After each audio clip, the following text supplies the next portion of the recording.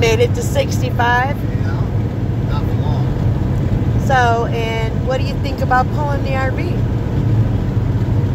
I think you need a bigger truck.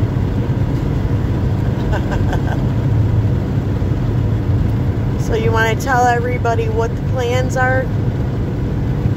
Turn and burn. No, man. Just gonna take it to the shop, winterize it, and then get set up. Ready to go to Utah. Drag it down to Utah, set it up, and then we'll have a place in Utah and a place in here, right, Wyoming. Then we can go back and forth between the job, and then we're ready to go to Sanford for the next job. We'll take the RV down there.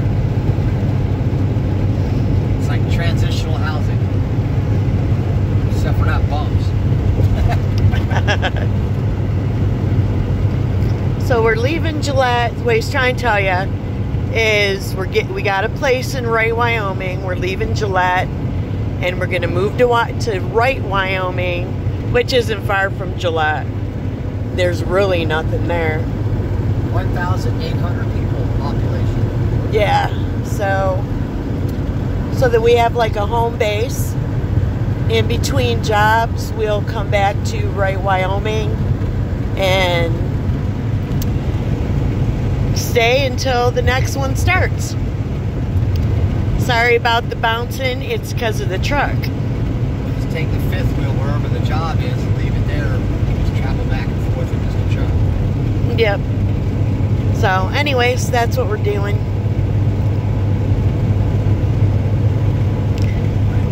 It seems to be alright. It pulls okay. So what do you think about this lifestyle? I'm all about it. Can't let the grass grow under your feet. Just gotta keep going. Pays right. Could be a little bit more, but still. So I did a video about faith in God and faith in myself. What's your opinion about having faith in God? I believe in God.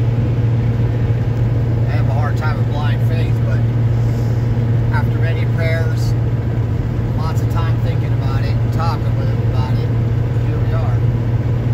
Our plan is coming together. We got an RV. We got a good job. We get to travel.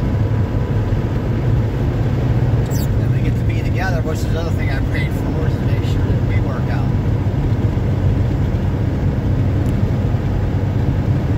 What's your take on faith in yourself? Faith in myself? I have lots of faith in myself. I have no problem. I can take care of anything.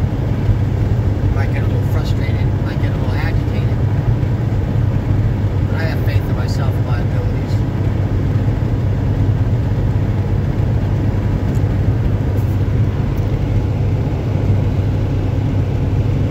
That's it? No words of wisdom?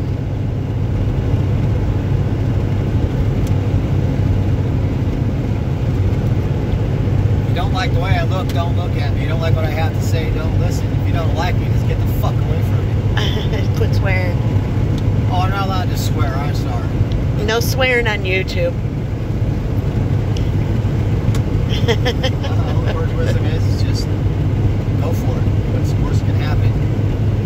Back to square one. You learned a lesson, you're back at it again. Yeah, we've been at square one a lot, huh? That's a familiar place, so it's not scary. But when you take a chance, there's good things that can happen.